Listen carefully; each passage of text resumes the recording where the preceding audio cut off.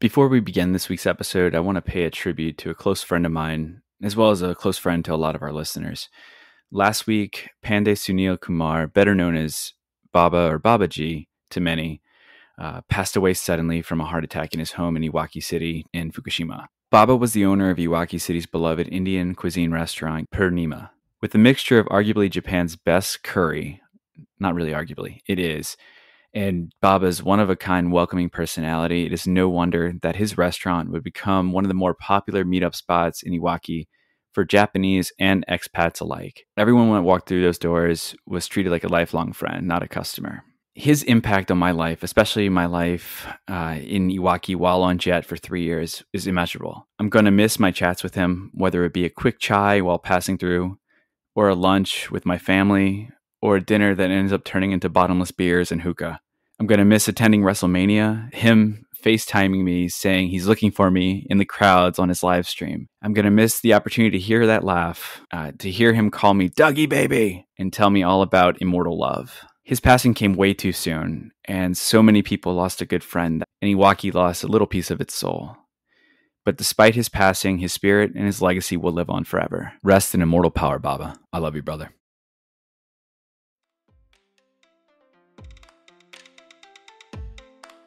Hello, I'm Doug, and welcome to the Krewe Japan podcast, a weekly podcast where we take you on audio journeys through Japanese culture.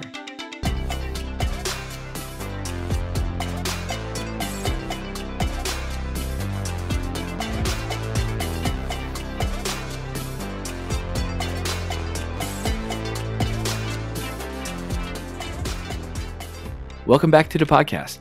In today's episode, we're going to talk about Netflix's popular documentary series, Age of Samurai, Battle for Japan, and shine a light on some often overlooked players in the Sengoku or Warring States period, the Lady Samurai.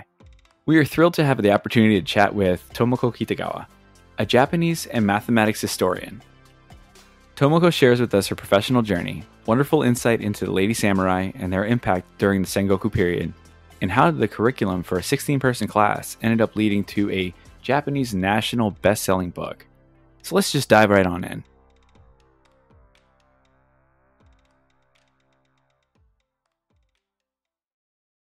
All right, so today we have Jen with us. Hey, Jen, how you doing? Hi, Doug. Thanks for having me. Heard we're talking about samurai. Yeah, actually, specifically, the Age of Samurai.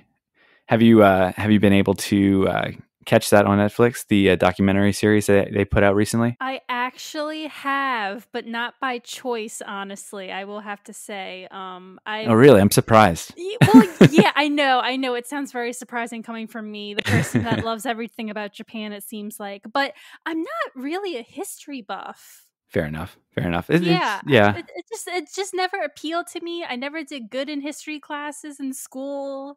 But my husband, he's the history buff, and it doesn't matter what country he's learning about the history. He loves it. So when he saw it, he was like, "Oh, this would be a great thing for us to watch together." So that's kind of how I got into it. Yeah. I kind of just saw it pop up on Netflix, but didn't even notice it when it did. The only reason I found out about it, I was listening to another podcast, the History of Japan podcast, and the guy who runs it, Isaac Meyer, he said, due to my newfound Netflix stardom thanks to Age of Samurai, I'm like, wait, what? Hold on. Is that when hearing that, it made me like, let me go back and look at this. So before we get any further, I just want to say, spoiler alert, we might be talking about stuff that they show on the show, but the statutes of limitation on who reunified Japan might have been passed since it's like over 400 years ago. So I think we're in the clear here to spoiler away who ended up coming out on top. But yeah, I saw it pop up on Netflix, and it's one of those things. I like history. And, but I'm not like a guy that goes out of my way to read history books to find out about the why and the where and the how. Mm-hmm. But something about like samurai and stuff. I've been big into martial arts and kenjutsu, and I've been training since high school. So like, it's one of the things I've gotten into. So anytime I see something about history and samurai together, it's like, oh, hey, let me give it a shot. But then I saw this was like #1 on Netflix, and I'm like, okay, this has to be good. Yeah, my history with samurai teaching is very, very limited. While I was studying abroad, I took a class called Samurai and Geisha, Oh, nice. which was, yeah, it was a really nice class, but my teacher really focused on geisha more than samurai. So I Uh, didn't have the opportunity to learn too much about samurai, and when I did, the book that we read, which I don't know the title of it and I can never find it ever again. I don't know why I can't find this book anymore. But it was more like the way of the samurai, like their lifestyle and code. okay. It wasn't about the history per se, but almost like the The lifestyle. lifestyle that they, yeah, yeah. Yeah, yeah, that makes sense. And surprise, like you were in Kyoto, so I'm not surprised that they focus more on geisha than samurai there. Yeah, yeah, it makes sense. Yeah. But so like, what was? I mean, I guess there was a lot of stuff that happened. It's a short series for those that aren't as familiar with it, and are interested in maybe checking it out after this podcast. It's a 5 or 6 episode series. Oh my god, I should know this off the top of my head, but it was short. It's not like a marathon where you need to sit down and commit like a full weekend or something to it. It's something you can probably knock out over a couple days if you just watch an episode or two at a time. Um, and they're about 45 minutes to an hour long. So it's really a not a big commitment, because I know some people are uh, afraid to commit to shows that have multiple seasons that are like 10 plus episodes long. So this is not that. Um, Yeah, it was a really easy watch. yeah, yeah. And it kind of starts off, they introduce some of the major players. Oda Nobunaga is like the first one that comes in. Introduce him, and then they kind of go through the story of how it just goes from one person to the next, and how these series of events kind of play off of each other or happen, which end up in the end with Tokugawa Ieyasu in power, and he's the one that actually reunifies Japan, so and became the shogun. So he was thanks to him and his kind of track, because he's there in the forefront for a bit, but he's also, I would say, he's like a side player most of the time. He's there, but he's like a supporting cast. He's not like a main star, even though he's like the star in the end. Yeah, I mean, with the series, because it's so short, and I mean, the way it's done, you have half of it's like actor reenactments of what happened, and then you have these historians coming in, inputting, the narrative. And because it's so short, they can only cover so much. So, like, during that Right. time period, there's so much going on, honestly, in Japan. Not only do you have samurai, but you have ninja in there, Christianity. I mean, there's so much to be covered, but, they can only cover so much. Yeah. I mean, they have to glance over a lot of things. Like the introduction of like firearms and stuff like that to like the Japanese like armies and armies of samurai. They started training people with weapons like that as opposed to swords. So I mean, you're not talking about like heavy artillery or anything like that, but one of those like muskets or something that can give them some long range, quicker reload than maybe a bow and arrow, and more lethal. So there was a lot of things that they kind of glanced over, and they really couldn't fill in a lot of gaps. And one of the things too, I think a lot of like comments or reviews were that they elaborated or they kind of played things out for dramatic purposes. But I mean, you got to remember it's a Netflix show. Yeah, their priority is the main general public. It's not to people who Yeah. love Japan. They're like trying to go for people who are going to watch something real fast, that just want something, on maybe in the background as they cook, They're looking towards the bigger picture, not a small niche group of people. Yeah, and it's definitely one of those things that if you're not as familiar, that's okay, because you may not know to nitpick or what to nitpick. For example, I knew about the Sengoku period, but I wasn't fully fleshed out on who's who and who did what. Where did the battles take place and things like that. And to use a term that a lot of my podcasts when I was listening to Game of Thrones podcast back in the day. They talked about jetpacking and like flying around the country. Like, all of a sudden this warring army is across, in a completely different region. And it kind of does that in the episode. There's not, they skip over time, and there's probably a lot of things that occurred during those two periods too. Yeah, but I would like to say give it props for because I know about the samurai lifestyle. I will say they did that really, really well. It's a time when samurai, you try to keep your most loyal personnel next to you, but you can't really trust them. And combat is like super close together, so you have really brutal, brutal battles. I mean, they do really well with that aspect of samurai culture. Yeah, I'd hate to be the people who have to clean up the battlefield after some of those battles because, yeah, I don't know how, or I'm sure it was cremation and stuff, but whew, I wouldn't want to be one of those people pulling around the cart looking for survivors and Well, actually, now that we're talking about the violence, I will say my favorite part, and I don't know why this sounds so bad, but it's just so funny to me, is the part in the series, which spoilers alert, when they bring the head over a decapitated head of there's a plenty of them around soldier. there. And yeah, but they show him. They show him like I guess this guy was super important or whatever. But they show him the head, and he's just sipping on his I guess it's sake, and just like yes, that's just admiring the head. Like yes, that's a nice head that you have there. And I'm like what like that's so Yeah, crazy. Oda Nobunaga was just he's ruthless. I had heard the name before. I knew that he was not a great figure and I mean he was great in terms of he was one of the biggest, pillars of like moving towards this. But as a human, as a person with morals, he lacked morals. He was just like he was out for his own power and he was cutthroat and it was some of the scenes that he was in were just brutal, brutal, brutal, brutal. But I feel like that's how it was back in those times. Everyone Yeah, was so just kill or be killed. desensitized by everything. Yeah, yeah. I mean, and again, one thing about the series too, they didn't really pull any punches when it came to, like you said, like the gruesome nature of some of the acts that happen.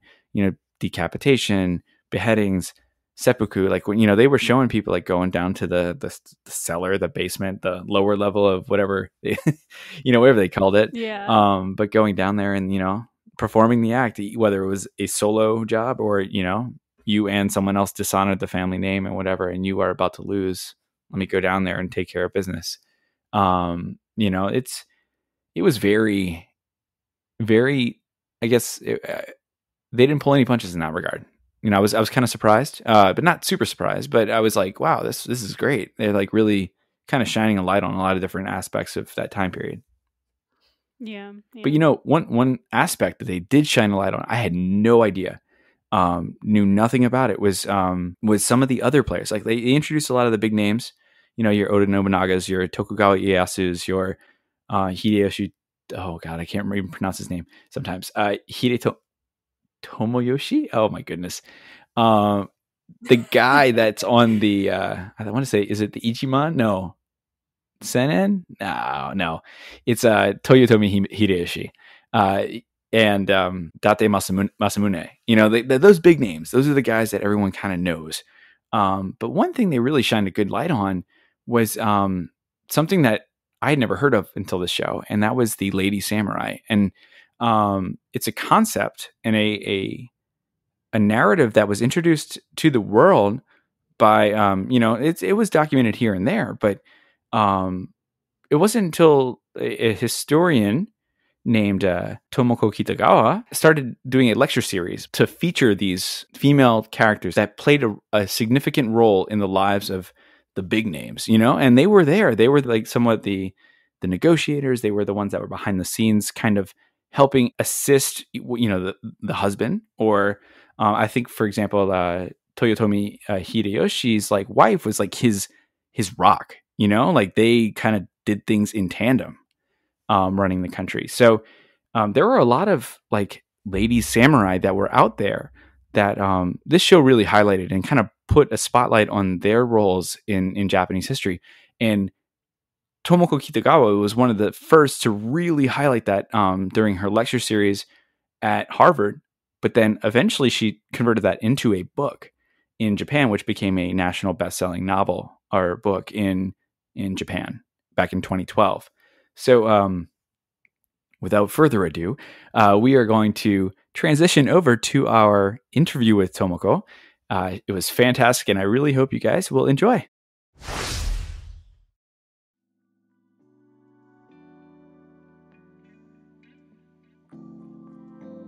All right, so we are super excited today on our podcast. We have Tomoko Kitagawa, who is a well-traveled historian, a Japanese best-selling author, and most importantly, a Netflix superstar. She was one of the narrators on the Netflix hit documentary series Age of Samurai that just recently came out. So good morning to you. Good morning and good evening to you all. How are you doing? Great, thanks. How are you? Doing good. I'm glad it's a Friday. Right? Ready for the weekend. But yeah, well, thank you so much for joining us today on our podcast. Thank you for having me. Yeah. So we're just going to dive right into our questions. We have quite a few. And the first one is one that we kind of ask a lot of our guests when they come on our podcast is, first of all, whether or not you have some kind of connection to New Orleans, whether it's you've traveled to New Orleans before, or maybe when you hear New Orleans, what's the first thing that comes to your mind? Right. I think I visited there in 2010 for a conference. Oh, really? Okay. And I think that was right. Only for 3 days. But I was really excited to see all those places related to jazz. Oh, that's great. That's great. Right. So I think I joined a walking tour of some sorts and walked around. Was it a ghost tour or cemetery? No, it wasn't. Oh, okay. But to visit some of the places, on foot. Oh, great. So I think that was something, I quite enjoyed. And I stayed in the heart of the quarter. I think it's called the quarter or the French Quarter. Right, That's correct. Right. So it was like really exciting occasion for me. And I would love to go back and see more. Oh, please do. If you ever do, let us know. We'll take you out for some beignets and coffee. Great. on Japan Society, New Orleans, and us. So please come back and visit. Oh, definitely. I'd love to do that. And for the listeners that are listening to our podcast now, who may not be familiar with your background, could you tell us a little bit about yourself? Sure. So I was born in Japan, in Kyushu, and studied until high school here, and moved to Canada and studied mathematics.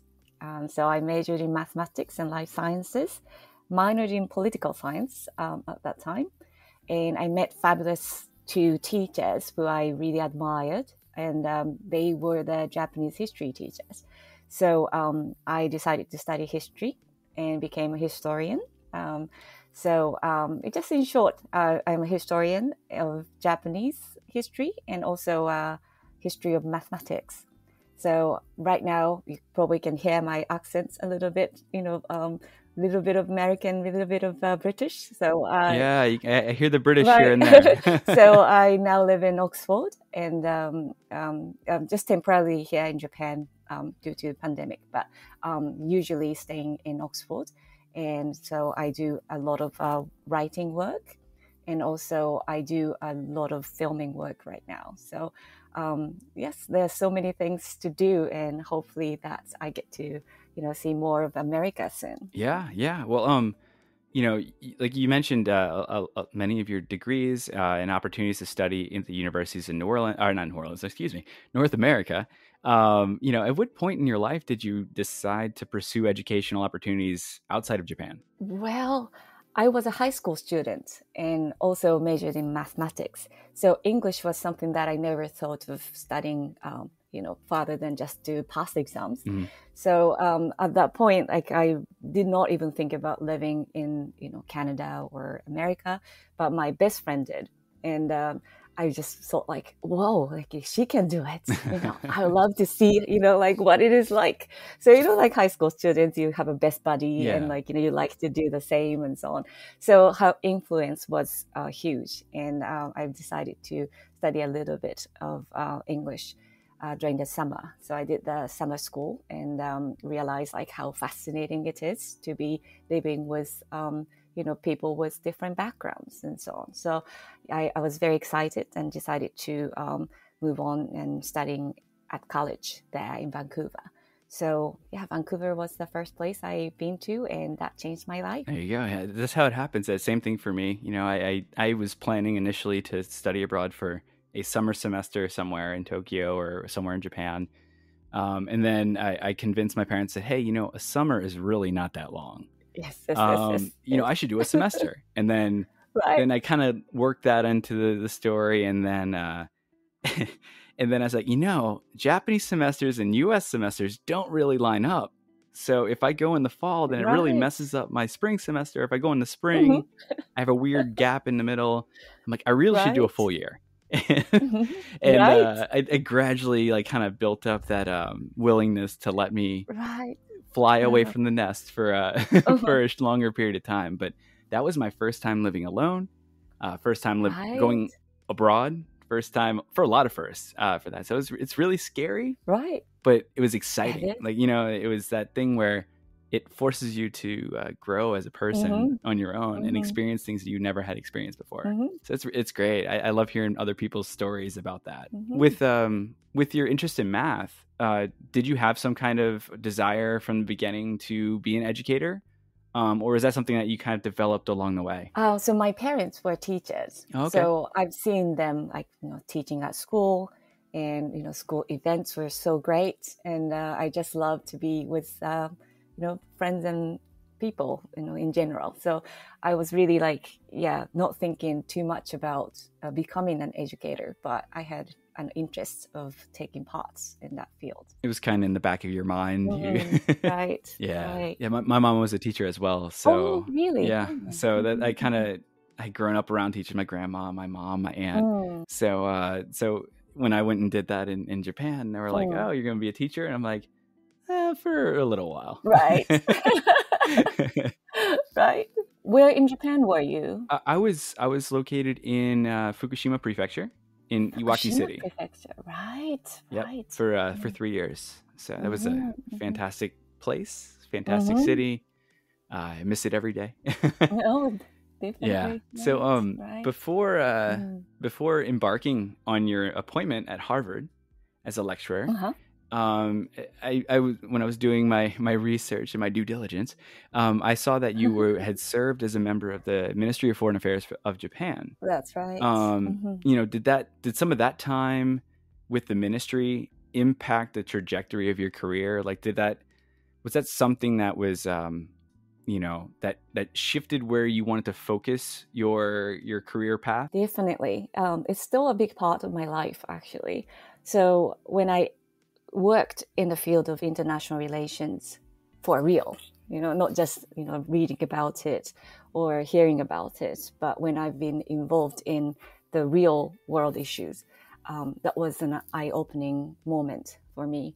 And, that was the time I really thought about how the world runs and how important history is and so on. So, yes, that was the main impact in my life. And I still often think about what the cultural diplomacy would mean. So it's still always with me, this experience. Yeah. It's always important you learn a lot from history, just what mistakes not to make. Or Definitely. Was it difficult to transition from a member of the Ministry of Foreign Affairs to being a lecturer? That's two kind of very different fields. So was it a difficult transition for you, or was it immediate? Was it right after you finished that you went to become a lecturer, or was there a little gap in between? I think it was almost immediate. So there were some months where I went back to Princeton and taught a little bit. That was the Japanese society class that I taught. So it was sociological approach to the contemporary Japan. So that was a change, but it's not like I started to teach ancient Japan. So there's a little bit of sort of transition from the world that I lived in, the contemporary Japan, and teaching about it. So slowly getting back into a mode of teaching history. So that 3 months or 4 months, I think that helped a lot. And so I kept in touch with my friends from the ministry, and also I lived around the same area. So The last job I had was in New York.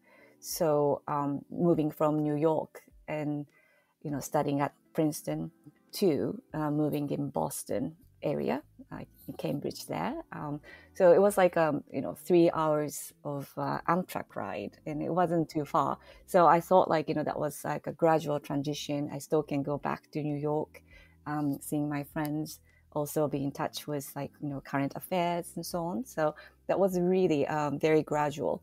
And also my students at Harvard were interested in diplomacy as well.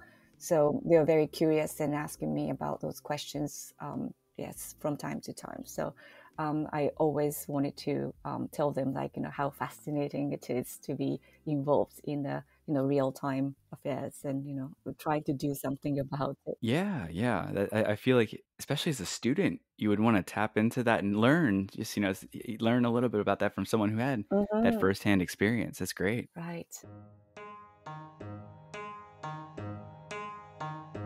At Harvard, m- my understanding was that you primarily taught classes and courses on Japanese history. One of which was your course that eventually kind of, turned into a book, the Lady Samurai. Can you tell our listeners a little bit about this topic in general? And then after, towards the end, like if you had to choose three of these Lady Samurai, who would you say is the big three amongst them and their Mhm. lasting impact on Japanese history? Great, thanks for asking this. So I'll ask you a question just to explain who the Lady Samurai was as a group or as an individual. So who do you think the Lady Samurai? So I cheated because I Oh, saw you the cheated! Oh no! documentary. I saw some of it, so I don't know all of them, but I would Right. assume the names are slipping my mind. But I know it was in some cases was the wife Hmm. Hmm. of some of the daimyo, as Hmm. well as some of the mothers of like the children as they were growing up. Is that Right. correct? So Doug knows a lot more than many listeners, I hope. Right. Like I said, I did my research ahead of this interview. So if I ask these questions, just casually, who do you think they were? The answer would be maybe those women who fought in the battle, like other men. So they had this great skills in sword, and what do you call bows and those traditional Japanese weapons. So the image was shaped by those popular culture, dramas and many documentaries and so on. So my take was that I also had this image that Lady Samurai would be like a samurai, like the male samurai. But when I was reading it, I realized that they actually try to avoid the physical fights as much as possible. And that was impressive. I was imagining them to be going into the field and, riding on the horse and so on. There were some people like that, but the Lady Samurai that I introduced in my books were those people who never wanted to fight and to kill anyone. So that was a great sort of finding from the primary sources. So their letters and their records of daily lives and so on.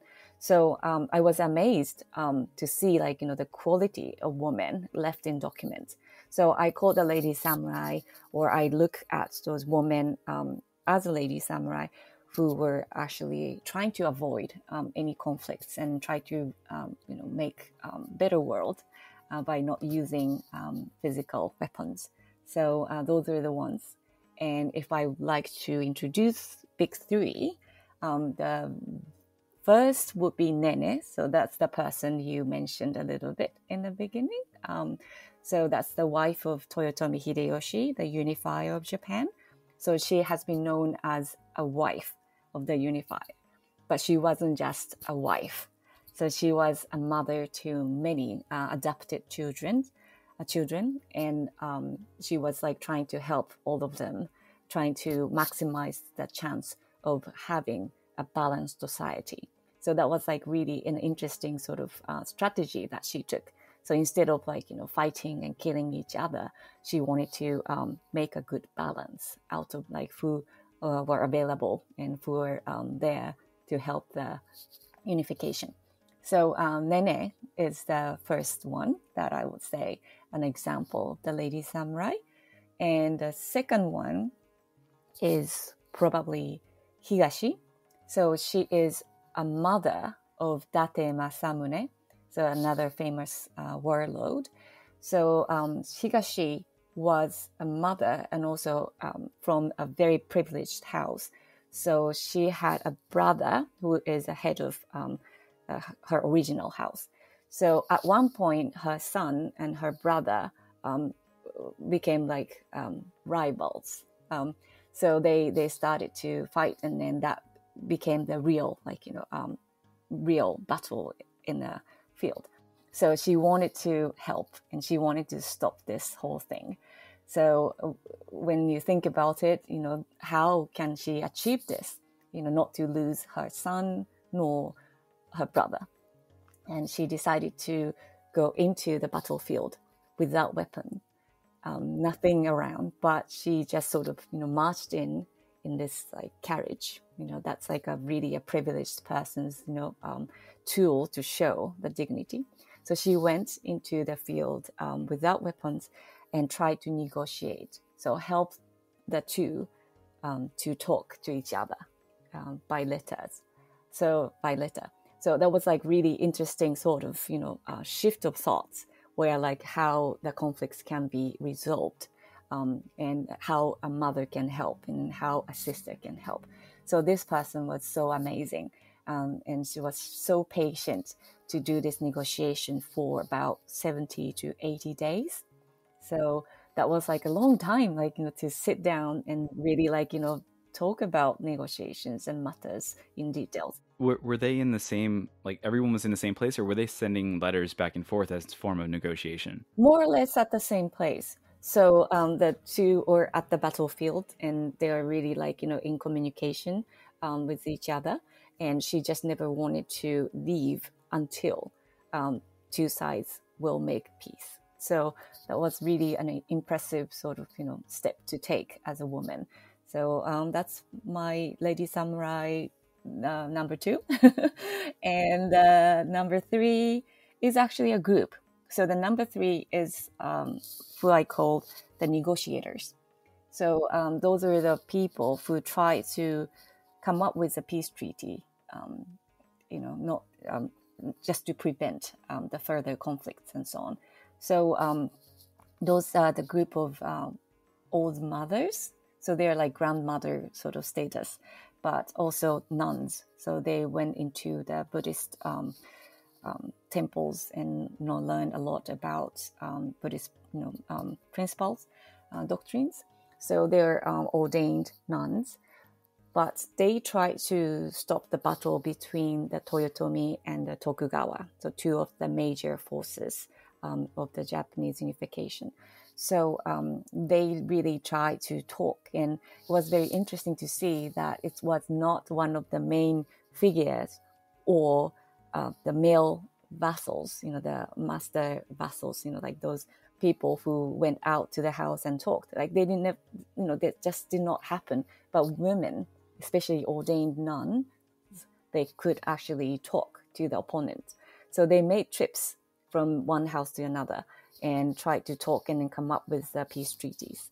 And that was very impressive. And yeah, there were some successes. And the result was unfortunately the actual battle. So the Toyotomi was attacked by the Tokugawa and it was eradicated completely, that house was discontinued. However, there were some efforts of women, before that, major incident. They're really trying to stop that. And then I think it was unsuccessful, but still a good story to, to tell.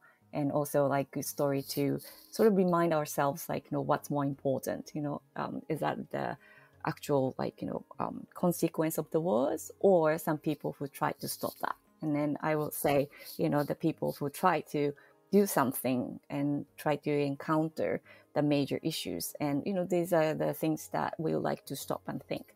So that's my group number 3 of the Lady Samurai. Yeah, it's so common that those like the negotiators, the behind the scenes people who Mm-hmm. kind of help navigate all these conflicts. They Mm-hmm. fall behind, they don't get much recognition. It's just Right. the bloodbath and the battle that everyone wants to talk about. Mm-hmm.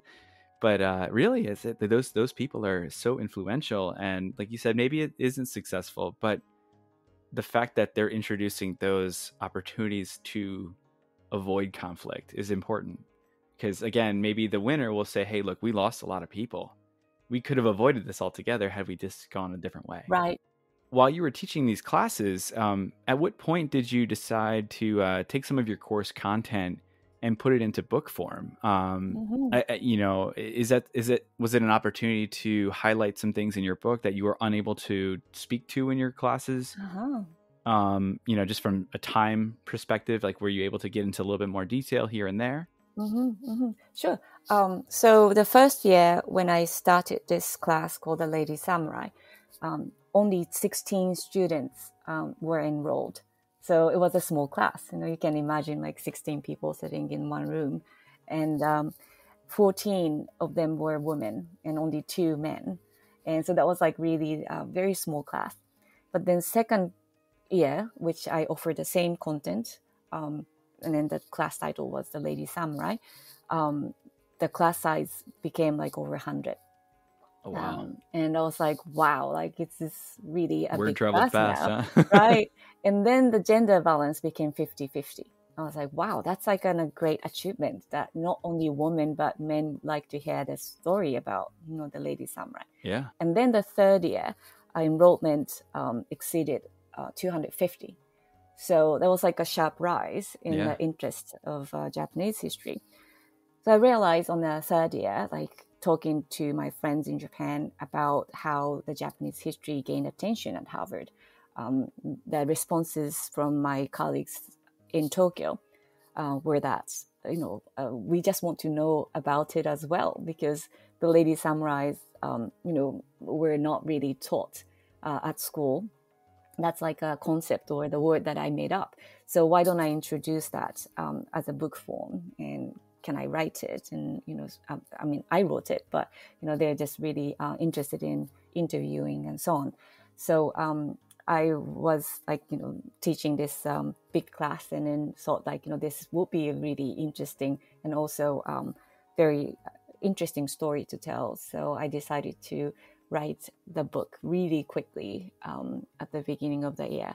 And the book came out in May. So that was like really quick, the short span of time that the book came around. What was the title of your book? That was called Harvard 白熱日本史教室. So that one became the sort of instant bestseller in Japan, which was really, really unexpected. Yeah, I saw that too. Your book became a bestseller in Japan. It was clearly well received. You were named one of the top 100 influential people in Japan in 2012. What did you think was the biggest impact of that book, of your writings, and what it had on your Japanese readers once the book was released? Do you think it like changed their perception of the influential roles that women played in Japanese history? Right. So that actually relates to something that I did not answer from your previous question, like what I could not include in the book, which was the podcast, for example, or like the movie component of the class.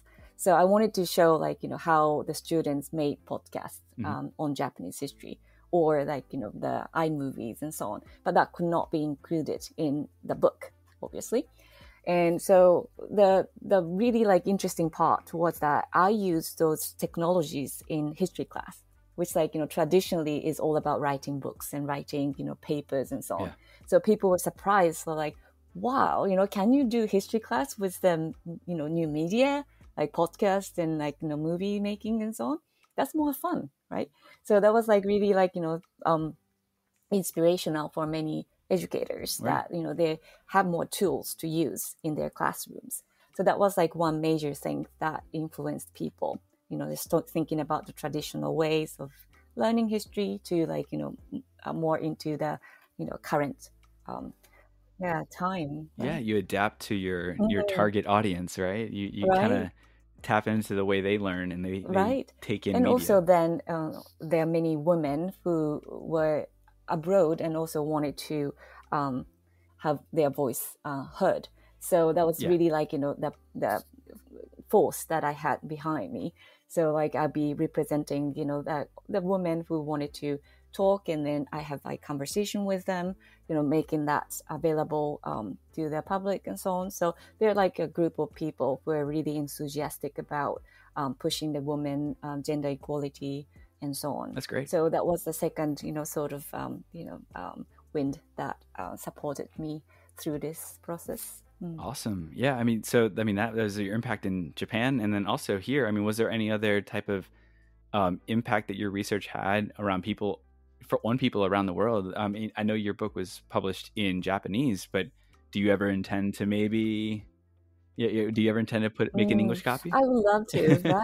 Right. I am actually writing that. Hopefully soon that I can make an announcement. Oh, but great. Definitely. Breaking news right here. Right. So yes, there's just so many opportunities to present this work. And so far it has been the big summit. Like, what was it? It was the World Government Summit, for example, in Dubai. So those were the platform that I used. But in Africa, for example, I went to university and presented this work, and I realized like, wow, there is a demand of knowing about Japanese history more, but also about women, and also about importance of nonviolence and peacemaking and so on. So I love to emphasize more on that, the peacemaking, and try to tell the story in English. That's great. And obviously, part of that impact that you've had around the world is more recent with the release of the Age of Samurai documentary series on Netflix. I didn't even know it was coming out. I listened to one of the other narrators on the show, Isaac Meyer. I listened to his History of Japan podcast whenever I get a chance to listen to it. And I heard on his podcast that I saw the caption. He's like, "Due to my newfound stardom on Netflix," and I was like, "What?" And so then I looked up and I was like, "Oh wow, there's a series on the Age of Samurai. I gotta watch this." So I went in really excited to watch it, and I was blown away. It was so much fun, really informative. There were some pieces that I wasn't really familiar with, so it's good to kind of fill in some of those gaps regarding Japanese history. How was it to collaborate with those fellow historians and and put together such a well received? I mean, it was number one on Netflix for a couple weeks, I think. Right. And you know how that changes every time they release something. Yeah, but it was there for a while in the top 5. And also in the UK, actually. Oh yeah, it went well in the UK as well. Oh, good. It hit number 1 at one point, and yes. Wow. Right. Yeah, it was. From what I heard, it was a hit worldwide. Everyone that had a chance to watch it. So, what was it like working with everybody to put that together? Well, actually, I did not collaborate, unfortunately. So how it worked was that the producer and directors came to London, and I was interviewed. Okay. And I only knew about my parts, which were the women. So I did not know like how it becomes and like how other people were working on this, the same project. So unfortunately, it was not the real collaboration, which I hope that the next time will be. Yeah. But it's a really interesting sort of take on making the Japanese history available in English language. Yeah, we would have never have known that it wasn't a collaboration. They did a great job of, it would have thought that, maybe they had you guys on separate phone calls. Right, most of us know each other, but yes, we are not in talk with each other at that point. So, which was great. Like many people will have a say on the different characters and different sides of the stories. So that was really interesting to watch it in the end. And I was the one who was supervising the English-Japanese translation of the subtitles. And so okay. So you were helping out with that too. I got to see the film beforehand, and it was really interesting to see, there are many opinions and, ways to interpret the event. So I learned a lot from it. So that was really an interesting thing. But because that was the documentary drama, there are some errors remaining in there. So, Sure. definitely that's like pros and cons of making a drama. So that was You one have to thing. make it entertaining a little bit, Entertaining right? a little bit and so on. So, there are so many things that would be like, need more explanation, which is natural. So that's one Right. thing that historians were remaining here to do this job. So it's great that, the drama's out and people are interested. So that's really great. So another thing that I wanted to point out was also the presence of women in this program. So only 2 of us, like female commentator, were there. And that was like really a minor sort of like representation. I hope that next time that will be more women, like 50-50 at least, to be commenting. Yeah. And also about the unification that was about men's society, like, how men fought against each other. But the women's part was not the side story. So the next time for sure that I would like to emphasize, like, the integration of both stories from men, from women, told together. Yeah. So there are many lessons to be learned from that project. So that was the first step, though. It was really a nice introduction to the Japanese history, and I'm glad that you enjoyed it. Yeah, well, it introduced me to the whole. I had no idea. I never heard of the Lady Samurai or any of that. I don't want to say behind the scenes, but like the negotiation part that they took place in, and really how they helped navigate a lot of these conflicts and everything. So for me, that was huge to introduce me to that, because that made me curious to learn more. So I can't wait till your book comes out so I can read it. And hopefully the Netflix again. Yeah, that'd be great. I'm looking forward to it. Right. Yeah. What was, if you go back to the series, what was your favorite segment of the final product? Like, what did you, like, if you had to pick one episode or one scene, which one did you think was most powerful? Right. My favorite was Tate Masamune and his relation with Hideyoshi. So that has always been ambiguous. And Nene was in the middle, sort of making the two being friends, or at least, to be an ally of each other. So that was like really fragile relationship between Date Masamune and Toyotomi Hideyoshi. So that episode on Masamune was my favorite, and also about many places where some sort of scenery of not just fighting, but also like just the scenery to make us imagine, like, what's happening. Yeah. So I think the movie did really well in a sense to sort of like let us fill the gaps, by not showing everything.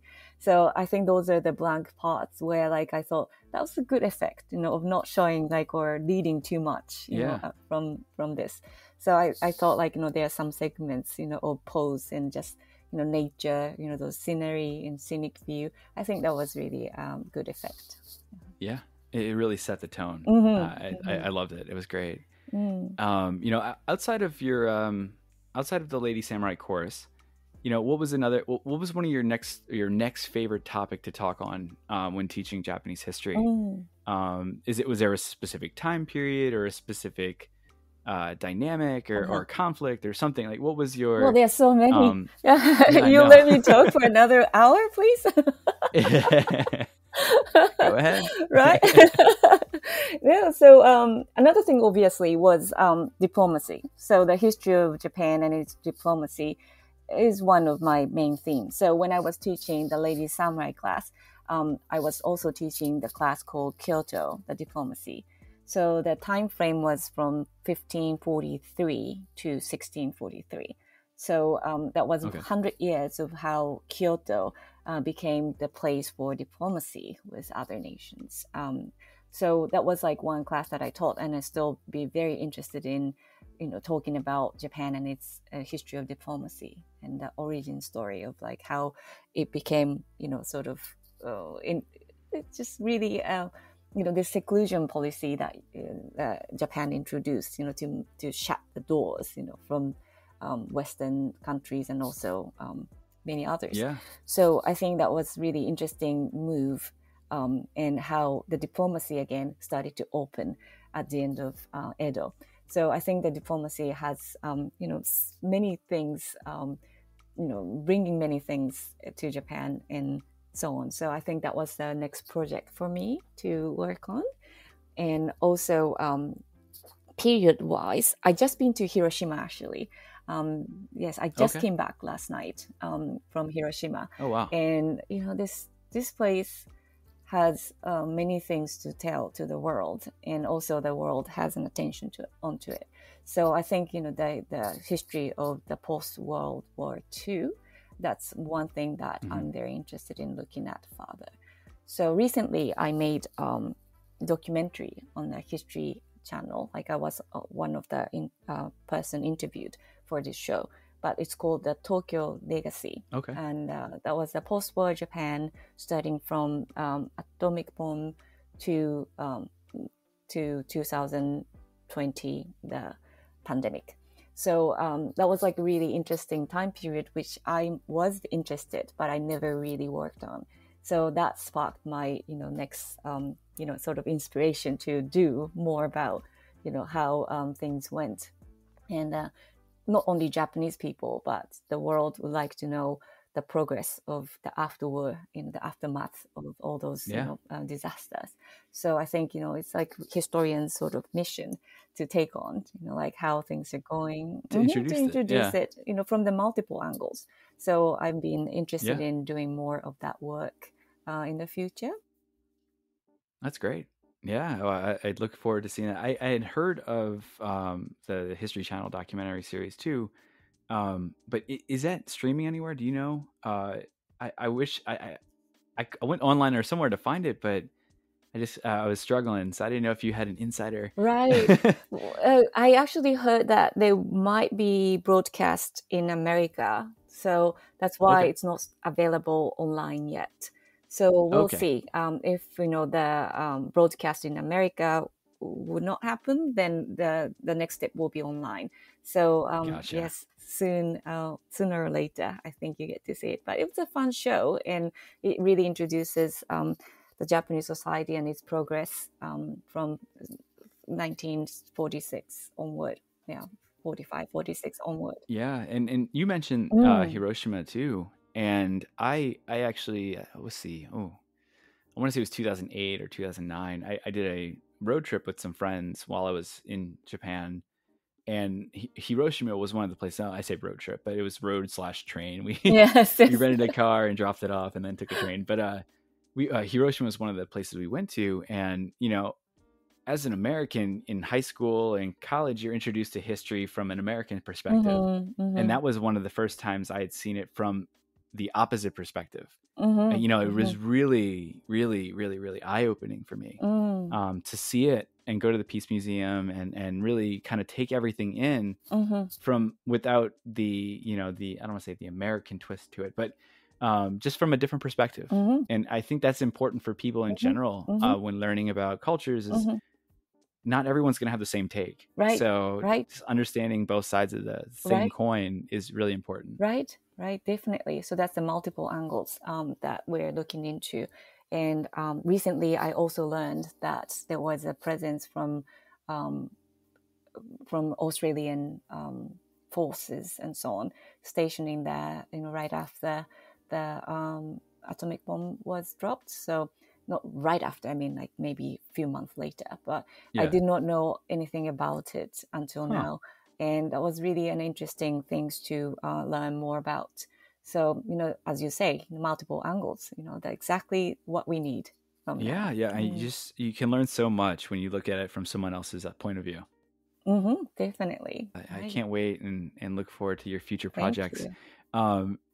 Japanese history spans, I don't want to say thousands of years because it's, a couple thousand, but I mean, there are some that go pre, BC or however you may want to call it. But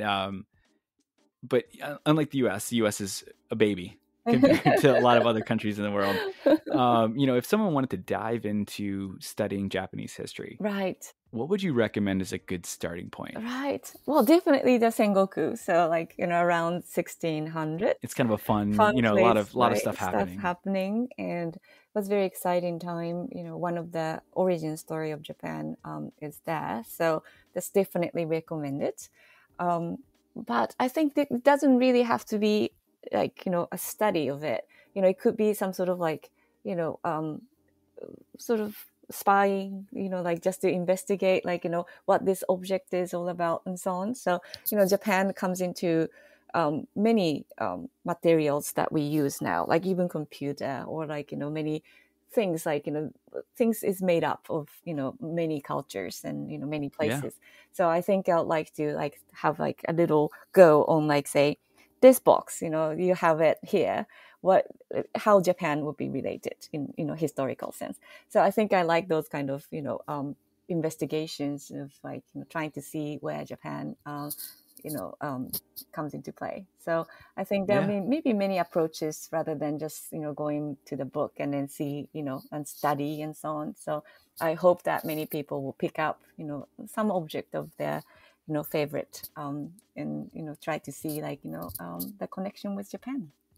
Yeah. I mean, I feel like that's a lot of U.S. folks have a lot of interest in learning, not just about Japanese history, but just kind of history around the world. Because again, U.S. history, it comes over from Europe, so it kind of carries over. So growing up, you learn a lot about Europe. But when it comes to Asian cultures and, other, Eastern Europe or Asian cultures, there's a lot that's there that you're not really exposed to.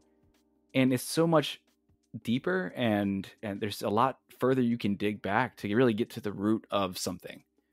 And I think that's a fascination that a lot of people get when looking at, the other countries' histories, because again, U.S. is very much, a 300 something year, Right, 400 years, I right. guess, if you go to the colonial years, but it's kind of short compared to a lot of other countries Right, and right, continents. right. Well, that's why the global history is the way to go now.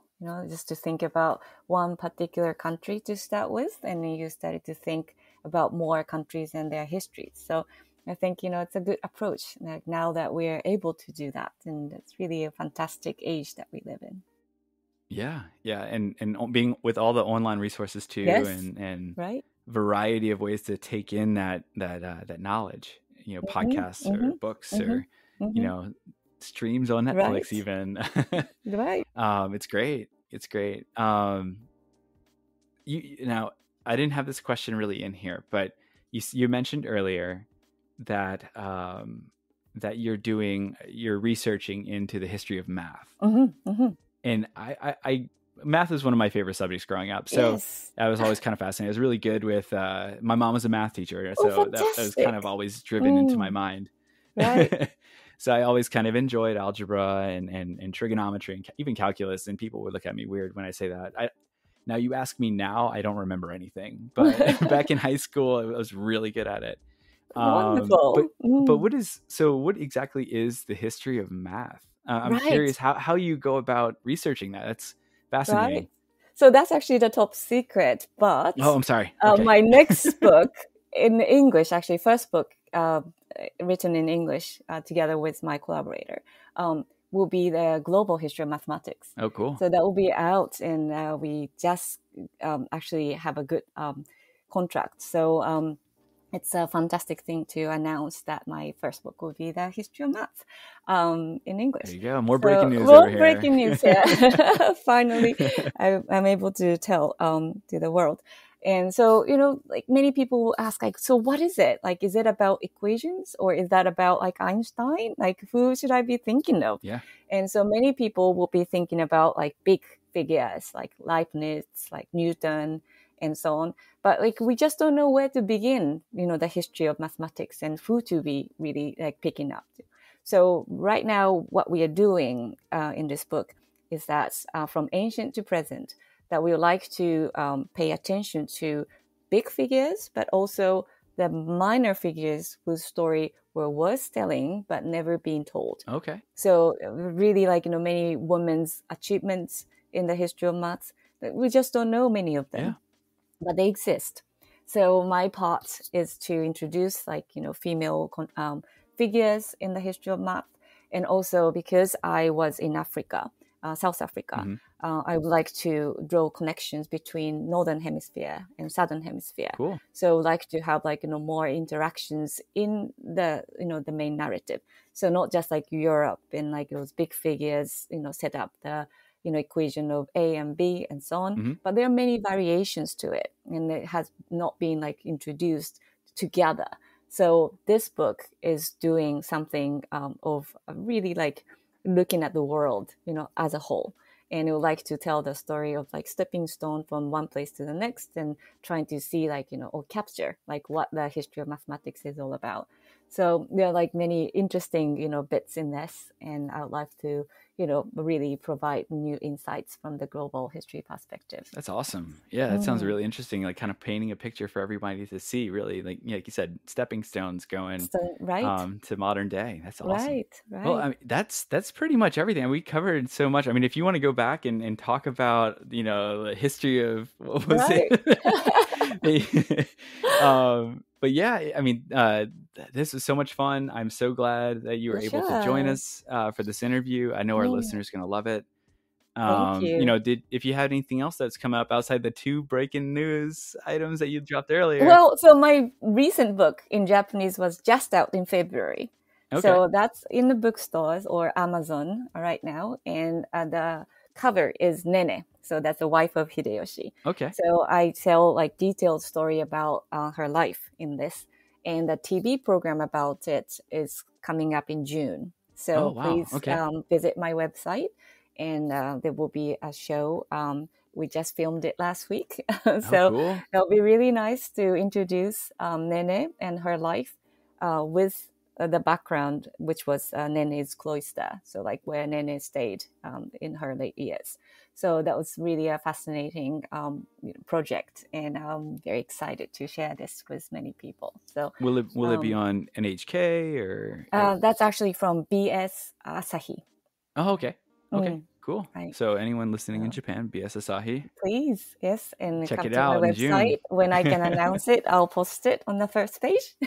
Awesome. Well, I have. I'll let my sister-in-law and mother-in-law know. Oh, please let them know, and they can send you a copy, hopefully. Oh yeah. Okay. Well, that's all we have for today. This is again so much fun. Thank you so much again for joining us. Thank you for having the podcast interview. I know our listeners are going to love listening to it. I know our host. They unfortunately couldn't join us today for the interview, but I know Nigel specifically is a huge history fan. I know he's going to love it.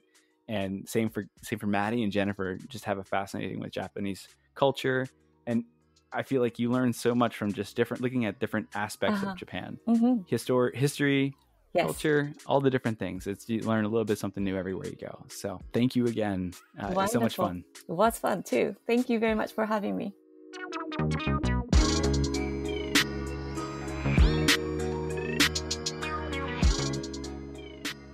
And just like that, this week's journey has come to an end. Thank you so much for tuning in. In today's episode, we unsheathed our verbal katana as we talked Age of Samurai before transitioning over to our awesome conversation with Tomoko Kitagawa, where she highlighted a different set of impact players during the Sengoku period, the Lady Samurai. Who were some of your favorite historical figures from the Sengoku period? Were you familiar with the Lady Samurai prior to the Age of Samurai or this podcast episode? Share your thoughts with us on Instagram and Twitter at Krewe Japan Podcast. That's at KREWEOFJAPAN, or send us an email at krewofjapanpodcast@gmail.com. I'll spell that out for you because why not? KREWEOFJAPANPODCAST@gmail.com. Subscribe, drop us a comment, drop us an email.